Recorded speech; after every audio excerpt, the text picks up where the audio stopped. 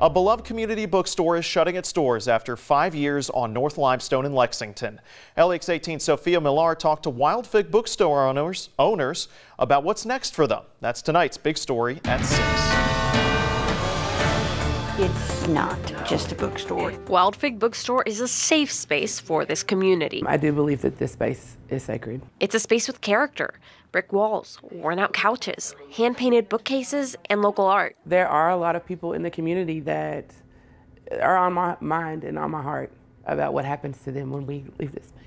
Wild Fig will be closing its doors at the end of the month. And that's part of what we're going to discuss in this community meeting. Store owners invited people to ask questions about what's happening with Wild Fig in the coming weeks. Support us while we're here. Support us when we're not here. Sarah Williams says struggles to pay high rent and disagreements with property owners are pushing them to relocate. We will ensure this space goes on beyond this physical location. This isn't the first time finances have left Wild Fig's future in limbo. In 2018, the store's original owners turned to sell the space. At that point, a group of locals stepped up and turned Wild Fig into a work cooperative. Now they're looking at several options to keep their doors open in the long run, all of which mean relocating. But Williams says it's a space worth fighting for. I understand the deep necessity of people being able to be fully seen and accepted, right, and to have their needs met.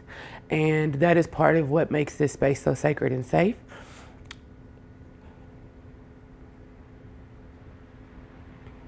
Is that we have many people who have been able to find that here. In Lexington, Sophia Millar, LEX 18 News. Wild Fig's owners say that the final plans are still in the works, but they want community input into the matter before they make any decisions.